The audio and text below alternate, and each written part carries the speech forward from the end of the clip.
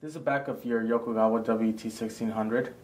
Unlike the Voltec PM6000, the shunts on this unit are internal, so you could just hook up your current input directly into it, or if you have a current clamp, there's already a input set up for that. This is the voltage input, and depending on what package you could get a unit with 3 channel inputs or up to 6.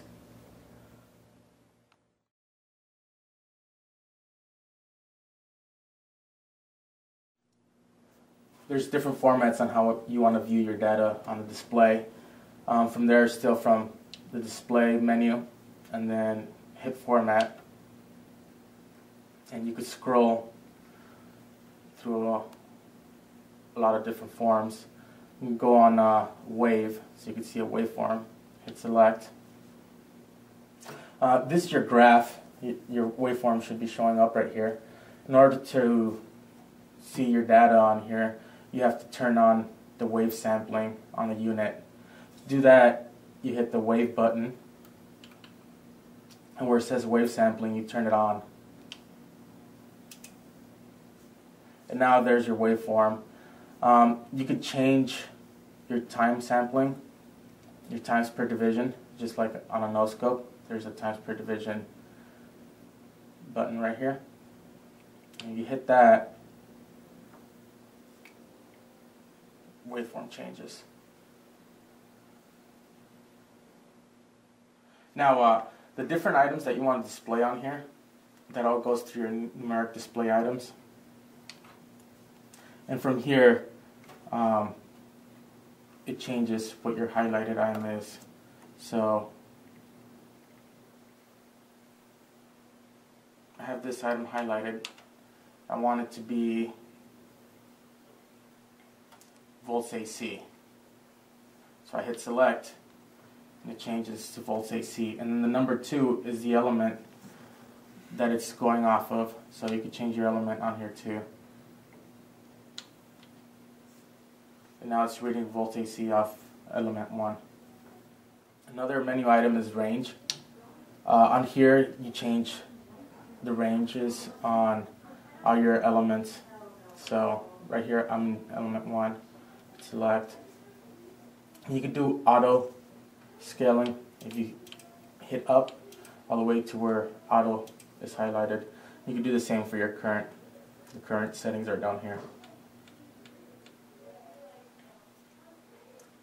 And if you're using your shunts on this unit for terminal, for the current, it should be direct, should be highlighted. If you're using a current clamp of some sort where you have to use the external, make sure that sense is highlighted.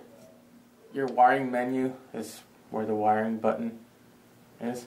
And from here you can select different ways to wire this unit. On the pattern, you hit select, and from here you can go from 1-phase 2-wire, 1-phase 3-wire, 3-phase 3-wire, 3-phase 4-wire. Just highlight the item you need and hit select.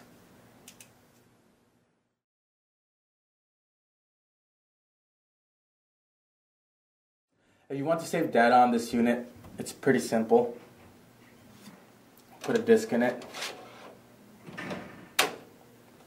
and all you have to do now is hit copy, and the little disk icon shows up on the top left corner of the display, and it saves. This unit also has a built-in printer, depending on the package you get. And if you want a screenshot, you could print it out. You have to hit Shift button and then the menu for your copy, and change the copy file to printer. Now if you hit copy, it's going to print instead of putting it on the disk. And this would be the same information that's stored onto the disk.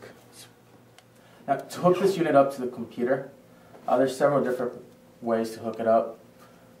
This unit only has a GPIB port, so to change the settings on that, or to view the settings, and this would be also if you have a different package unit.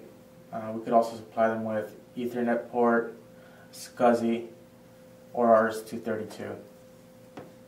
To change your settings, you would go to Miscellaneous and Communications. Since this unit only has a GPIB connection port on it, this is where you would be able to change your GPIB address. This menu may vary depending on the different communication ports on the unit.